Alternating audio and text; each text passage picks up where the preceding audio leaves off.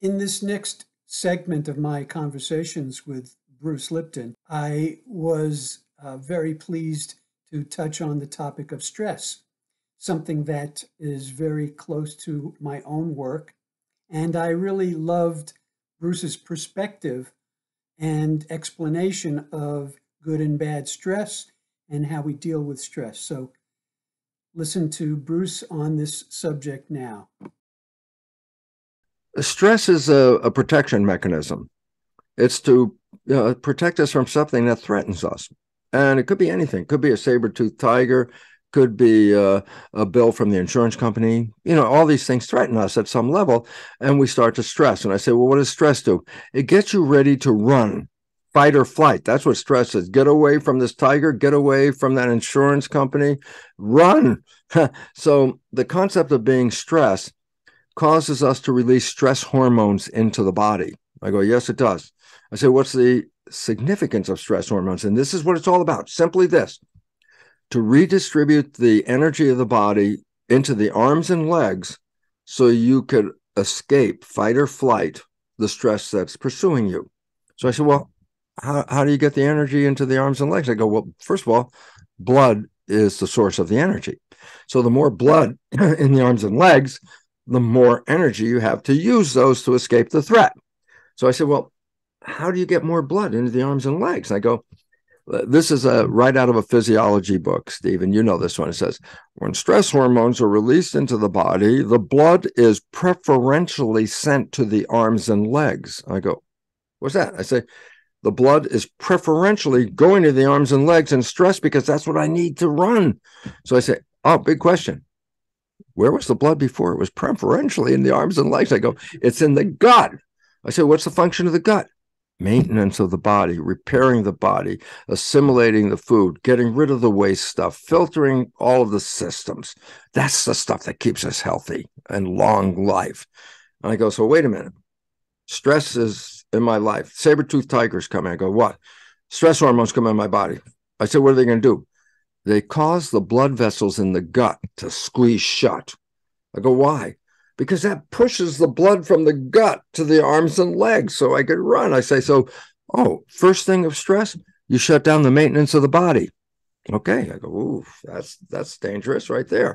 But then I say there's a second source of where energy is being used, and you don't want it to be used when you're being chased by that tiger. I go, what?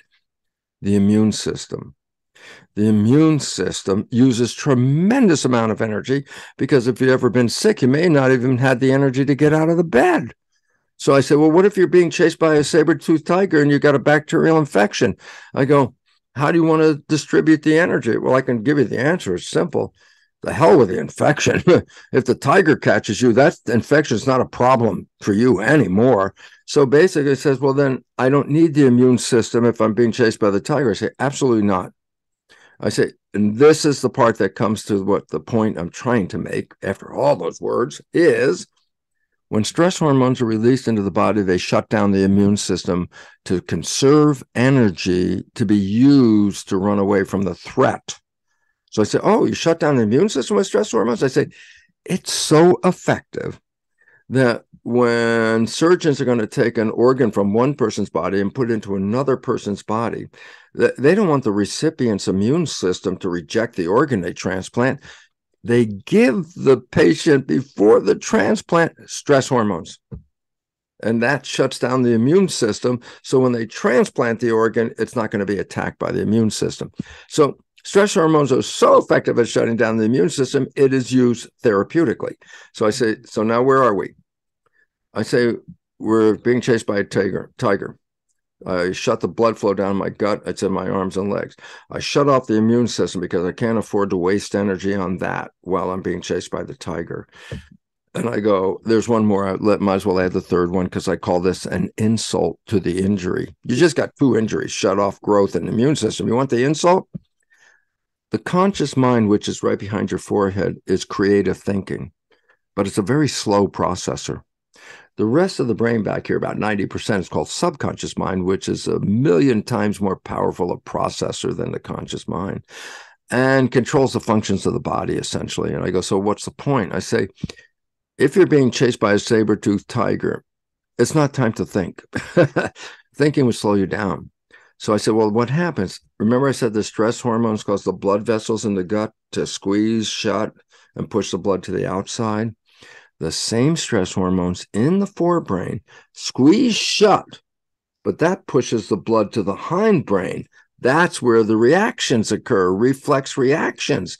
It's fast compared to thinking.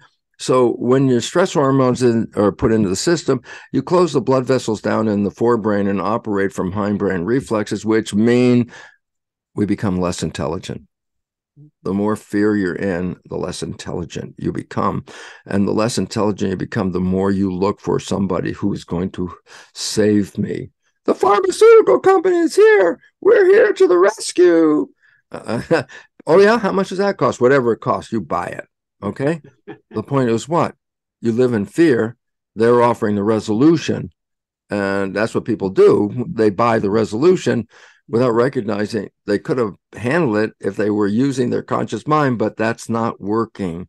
That's the one that shuts off, and then the result is I'm victim. Victim means powerless.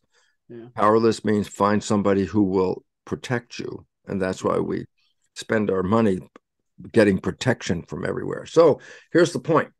Bottom line, 3 things. A, close down the blood vessels in the gut, shut down the maintenance of the body. B, shut down the immune system, conserve energy so we don't have any problem. C, shut down the intelligence of the system so that we can use the rapid processing of reflex. And I go, well, this is not a problem if you're running away from a saber-toothed tiger. Why?